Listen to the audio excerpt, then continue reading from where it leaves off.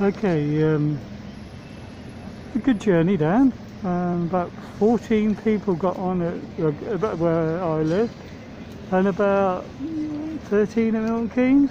But when we got off the train, I suppose there was about, I don't know, it's difficult to tell because they put quite a lot of extra coaches on. Probably about 60, maybe 70 people got off.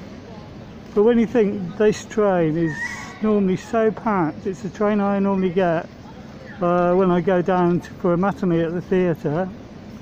I changed my mask when I was on the train and in the station. I'm still in the station, well, just outside. The only one I've seen so far wearing N95. Everybody's just wearing, well, bits of whatever over their mouths. One guy didn't even bother once he got on the train, he just kept it off. What else happened on the train? Oh yeah, the disabled toilets didn't work. Whether that's because they don't want people using the toilets on the train, I don't know, but it was cross-legged all the way down.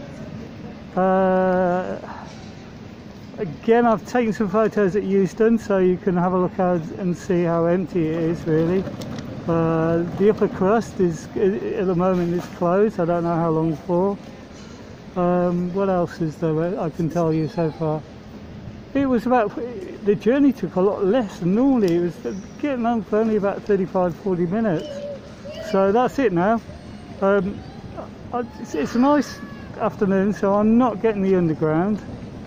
I've got quite a bit of luggage, but I'm going to walk now up to the theatres and take a few photos down there. Okay, I'll speak to you soon.